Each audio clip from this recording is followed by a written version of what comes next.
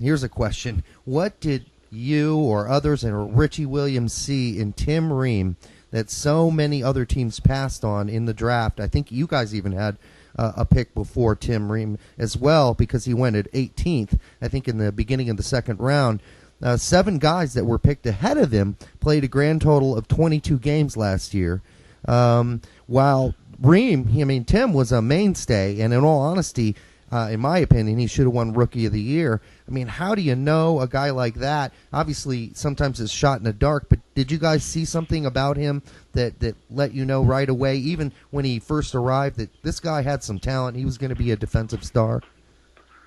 Yeah, I think Tim has had a phenomenal season, and he's really done a good job. And in his position, we really needed to improve and strengthen, and we couldn't be happier with his first year. And again, I want to just preface all of this by saying it's only 1 year. He still has a lot more to go, and it's a little bit more difficult doing it when it's expected of you than when it's not expected of you. But we do have big plans for Tim. I think he's obviously a mainstay in the back line.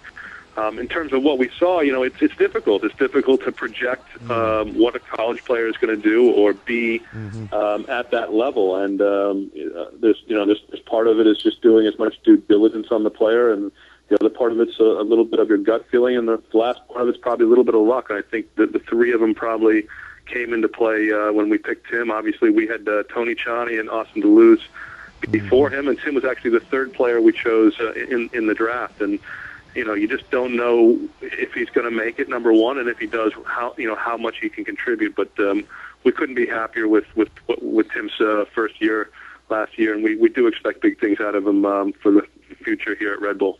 What did you think of his 2 starts for the U.S. national team? Yeah, I think he's done well. It's the game against Chile obviously was a game of mostly MLS players, mostly domestic, and some Scandinavian players. It was against a team that was, in Chile, a very young team too, and I think he held his own. I don't think there were a lot of great performances in that game, but I think Tim was solid, and that's really what you ask out of a center back.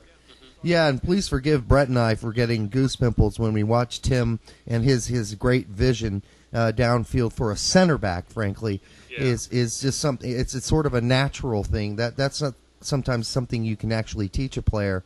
And with our vulnerabilities at center back, it's always exciting to see this kind of bright, fresh face coming up, because it is, as you know, and I think that a lot of us feel this way, center back looks to be kind of a weak position for us in the future, and this may be the remedy.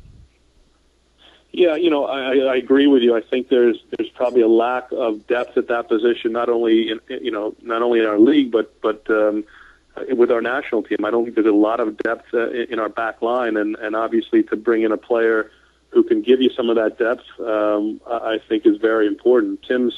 One of Tim's greatest assets as a center back is his distribution and his vision, and you really don't see that type of calmness in a player that young, being able to do that on all levels, and so we're very excited to see that, and we want to make sure that continues.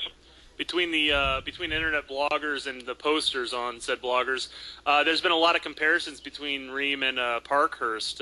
What do you think of that comparison? Well, I think they're a little different players. I think Michael predominantly played in a back 3, and he was more of a free player with New England. I don't think I think Tim's more of a left-sided player in a back 4. I think he reads the game very well. I don't think he will play as free as Michael Parkhurst, but in terms of distribution and just the sort of the soccer IQ part of it, I think there are some similarities there. Yeah.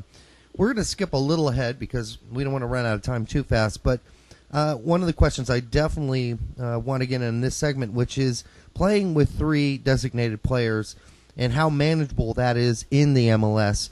Or have you guys learned something from that? Or is it smarter, in fact, to develop sort of a 2 DP team that leaves more cap space for quality support players? I mean, it's a fine line. It's a balancing act, I know, but what are your feelings about that? Yeah, it is a balancing act. I mean, you've got 3 DPs that eat up about 40 to 45% of your total cap. which is a lot of money. And as you saw with LA a number of years ago, when you put that kind of money into 2 or 3 players, where they had Beckham, obviously Donovan and Ruiz at one time.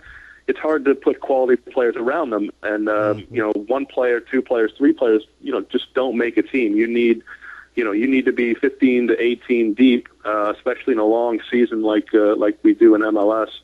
And so it's quite difficult to juggle that and make sure you get quality people in positions around the designated players. But you can't afford to have a designated player not get the job done on the field because of the number of cap space that he does eat up. So that's that one you got to get right on all levels. Yeah, it is. It's a balancing act without a doubt. But 2 DPs at this point with the cap where it is seems more manageable. But I want to get to Hans Backe because he succeeded where a lot of other foreign managers have in fact failed because and there's this big thing on the blogs and in soccer posts everywhere that you have to know MLS to coach or be a manager in MLS. Maybe it's a false assumption that a lot of people built on Ruud Gullit's failure. But how did Hans, in your opinion, kind of evolve quickly into this real successful manager at New York?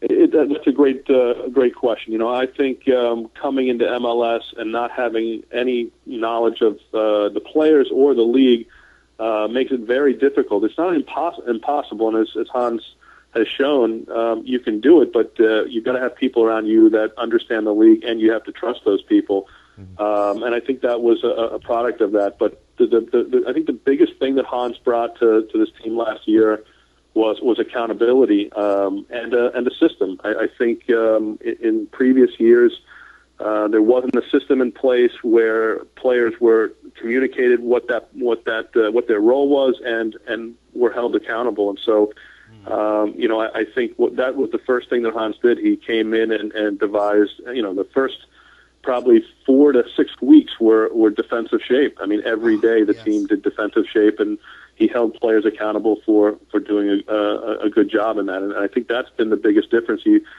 see the number of goals we gave up in 2009, and that's a complete reversal in 2010. And in this league or in this sport, if you continually leak goals, no matter how good you are going forward, you're going to lose games.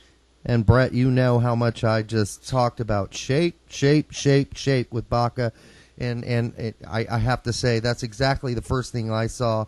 No matter where the ball, if you could drop a ball on the field anywhere and say everyone shift where you ought to be, and I think that was the first thing I noticed about New York. Everybody was where they needed to be, and it was great to watch. It was especially even the friendly against, I think it was Santos. You immediately noticed that change. Yeah. Hans, that is one of his strengths is his ability to put in a system, make it understandable, and make sure that players are doing their jobs.